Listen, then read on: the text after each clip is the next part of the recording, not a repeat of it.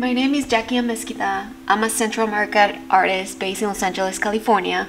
I was born in Quetzaltenango, Guatemala, and migrated to the United States in 2003. My practice has been influenced by my family history of diaspora and my experiences as a formerly undocumented immigrant. Today we are here at UCLA Margot Living Studios.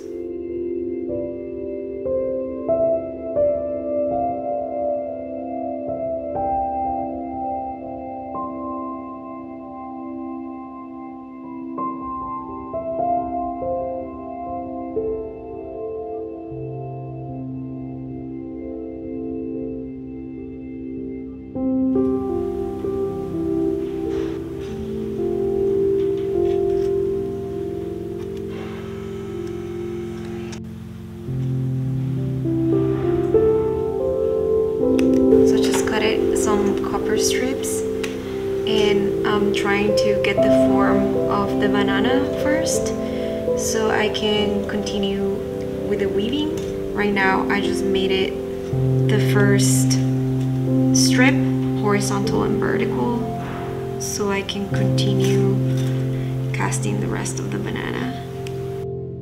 I see this as like an armature, probably like an amulet, something that is protecting the banana, but at the same time feeling how much pressure I'm putting on the banana. I don't know if at the end this is gonna look like maybe black and all bruised.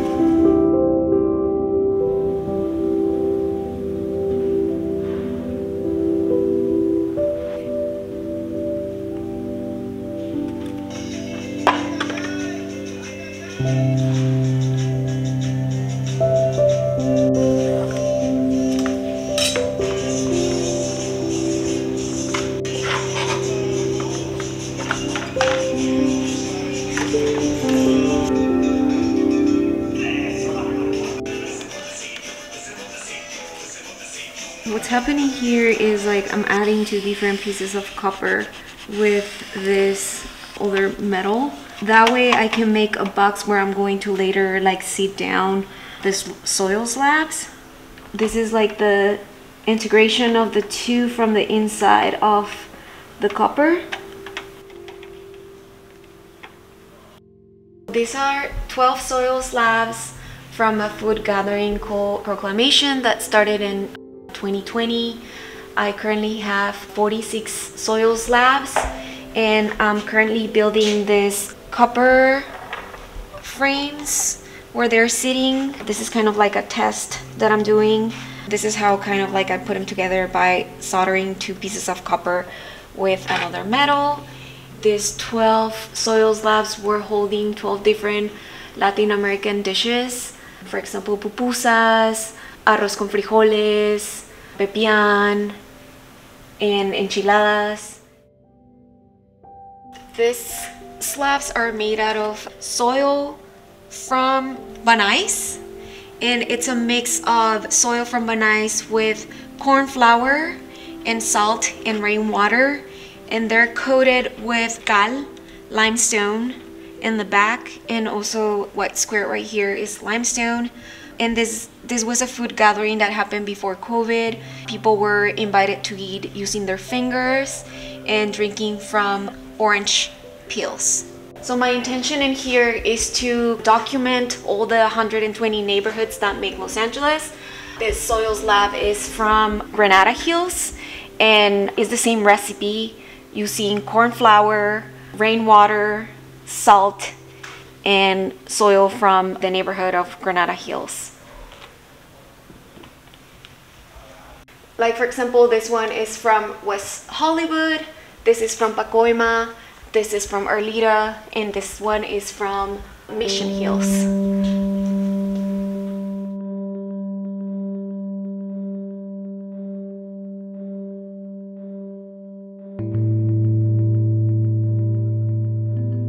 In here I have different vegetables and fruits. It's pretty much the recipe that makes the guacamole. Tomatoes, avocados, limes, lemons, jalapenos, cilantro, And all these containers are on top of two different copper plates that are connected with straws. The straws are for the flies to navigate from one container into another. They're also referencing that they're sharing the same breath. The flies use the straws to integrate into the container. They change the chemical reaction into the environment, and this is how we can see sometimes some of the patina colors from one container and not into the other one. And that might be reflected more like in these entrances in here. Some of the flies sometimes get away out of like the system by some of those gaps and holes that are with the straws that are connecting them. I seen some of the flies coming out of a container and then coming back in, or finding another container to go in and integrate.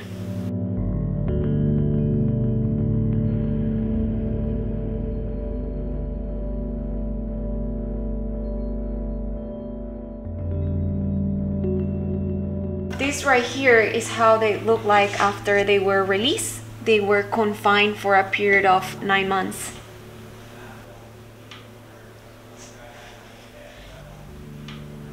This is pretty much what I have on the wall. And it's from the same edition.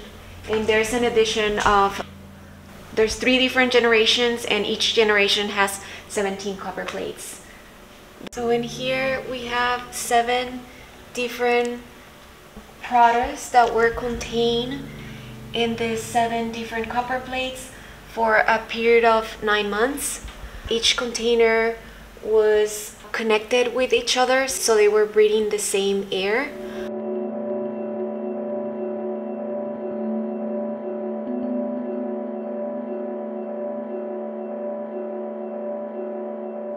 So each container was segregated with their own kind of, let's say these ones were like bananas, so there's only bananas in here. In this one I had apples, so apples were contained in this one. You can see some like residue of maggots in this container. Some of those maggots navigated from one container to another container, integrating themselves and transforming each environment differently. The way they navigating in the containers, like all these lines right here, are like the larvae or the flies just jumping around. This one is in progress, and I have different bananas from different parts of Latin America. It's about 8 feet by 12 inches and is being confined in this container for over 2 weeks.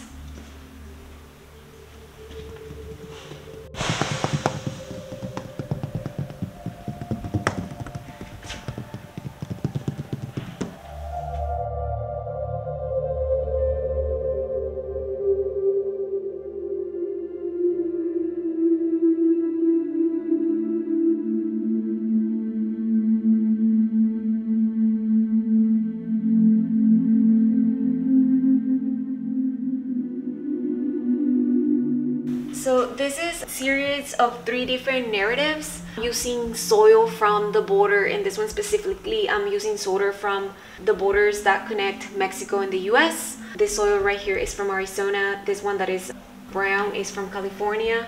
And this more sand color is from Texas. And I acquired all this soil when I had the opportunity to go to the border for the first time. And during on our project that I was doing with Ambo's team in 2018, and this talks about my experience of diaspora and migration, and it says, "My sweat tells the story since the day is born until the day it dies. My body holds the weight of the fight while my hands feed the soil of a humanity that cannot listen. Under the shadows, there's no right. There's only obligations, never giving up. For those who are awaiting for me at home, so they can continue existing." And I'm gonna read it in Spanish because it's like different than English. So Mi sudor cuenta la historia desde que el día nace hasta que el día muere. Mi cuerpo sostiene el peso de la lucha mientras mis manos alimentan el suelo de una humanidad que no escucha. Bajo las sombras no hay ningún derecho, solo una obligación: nunca rendirte, seguir resistiendo, para que los que me esperan en casa puedan seguir existiendo.